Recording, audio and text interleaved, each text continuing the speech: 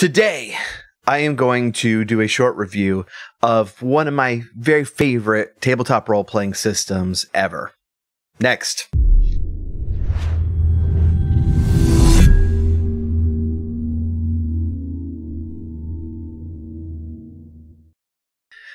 Greetings, everyone. This is the Techno Funk Boy. Thanks for tuning in with me today. I am going, every time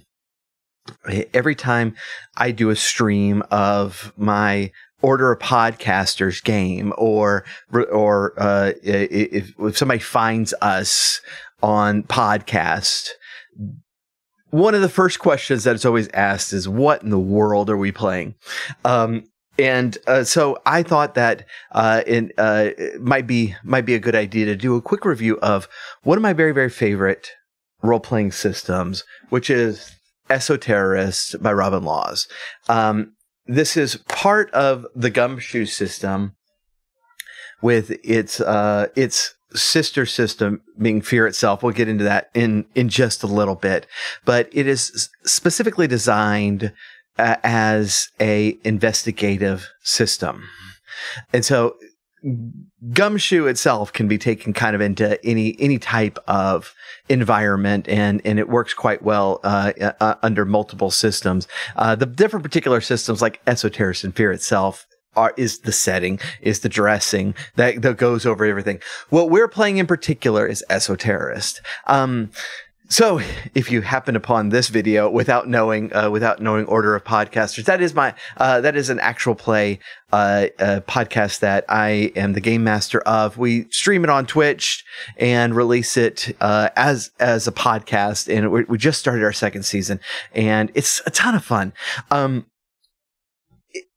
What you would see if you watch this game is that it is very, very roleplay heavy and very, very dice light. So the first thing that you're going to want to understand about the system is that if you and your in your group really, really like rolling dice, this is not the system for you. All right. There are dice in the system, and you do roll them, and it's very important what comes out of it. But there's much less than a traditional system. The reason that there's much less is because in this game, the investigation is the most important thing, not necessarily like a battle or a skill check. And the particular niche that this system is trying to fill, the particular problem that it's trying to solve is when you are doing an investigate, when you're doing like a murder mystery in D&D or something like that, and the players miss the roll on the super important clue. I actually heard this. It was in an actual play podcast, a Call of Cthulhu podcast.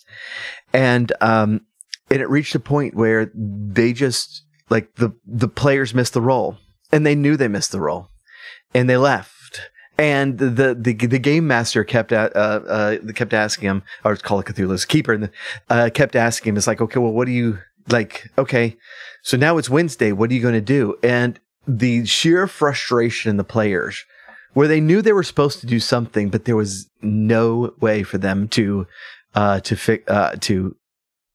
figure it out because they'd missed the clue. Now, part of that was the keeper's fault. That is something that, if you're running a game, if everything is riding on that one dice roll, you can't have it like that. You gotta have a backup plan. But this system solves that problem, because as far as the investigation goes, the game assumes that you're competent in what you're doing. And if you're looking for something that you're skilled in, you're going to be able to find it because you're trained and you know what to look for. And so as long as you're looking in the right area and you have the right skill, you're going to find what you're looking for. Then the game is actually about interpreting the clues and reaching the next area and putting them all together. In other words, the mystery of it. Now, the first thing I reacted to when I heard like this was, what in the world, like that's taking away all, like all of the player agency, like, how am I supposed to search for clues? And in the book, Laws makes a really good point that, that if, rolling what is literally a random number generation is not a skill. And so, like, if that is the thing that, like, I'm freaking out about because now I've lost my character agency or something like that, that's not a skill that I have, is to get high on this random number generator. The skill that you actually want in this game is being able to put together the puzzle pieces, is, finding that hair and analyzing that hair from the ground and figuring out where it's going next. It is the story of this that is important, not the actual dice roll. Now, as I say, there are skills that require skill checks, and if you get into a gunfight, you're gonna roll some dice, and there are other situations where you might where you're going to roll, and the outcome is going to be important for the game. But finding the clue is not one of them. The reason I like that is because that really puts it on the players to role play through the situation, to figure out the solution, to kind of hunt around until they find what they need, and then kind of take that with them and move forward with whatever ideas they have, whatever theories they might have, and it turns out to be a lot of fun. It is a very, very, very rules light game, especially for the players. It is one of those things where it's like, I'm looking at this building. Do I notice anything weird? And the game master's like, well, do you have architecture as a skill? I do. Oh, okay. Well, then you notice that this room is 5 feet too short, so there's probably a hidden door there. It is very rules light. If you are running your own, like if you as a game master are running your own game, it's a little prep heavy. I'm not going to lie to you. Now the adventure, the sample adventure in the book is very good. One of the there's a couple of other books that are also offered as supplements. This one is my favorite. The Book of Unremitting Horror. This has some great creepy monsters in it that make me happy, and some really great adventure ideas and different types of clues and stuff that will get you started. Between the two books, there are a lot of adventures that you can play kind of right out of the box, which is really great. There are also separate published adventures. It is as something that's rules light. It's when I say it's prep heavy, to kind of map out an adventure of where the players might go and what they might see and all that. That is just kind of filling out the possible story. But the rules themselves are going to be very lenient on you, which is really nice. Now, of the two that I mentioned before, the two Gumshoe games that I've actually played, Esoterrorists and Fear Itself, as I mentioned, these are sister games. The Esoterrorists, which is the one we play in Order of Podcasters, is more about investigation, paranormal investigation. This is specifically a horror game, and you play professionals who are looking into some paranormal happenings and trying to stop it. Our our podcast name, the playful name of the Order of Podcasters, comes from the organization from the book Ordo Veritatis, which is the Order of Truth. That's the organization that you belong to as you're doing these investigations to stop bad things from happening.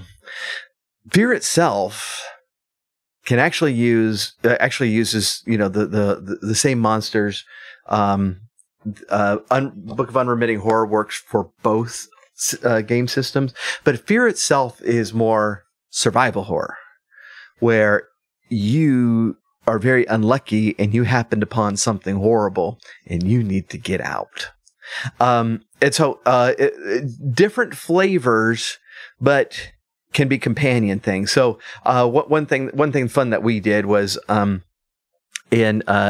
had on Dice and Dreary, we played a situation in Fear itself. And so it was kind of survival. And then later we had our the Order of Podcasters come to the same situation to try to stop it. And that was a lot of fun.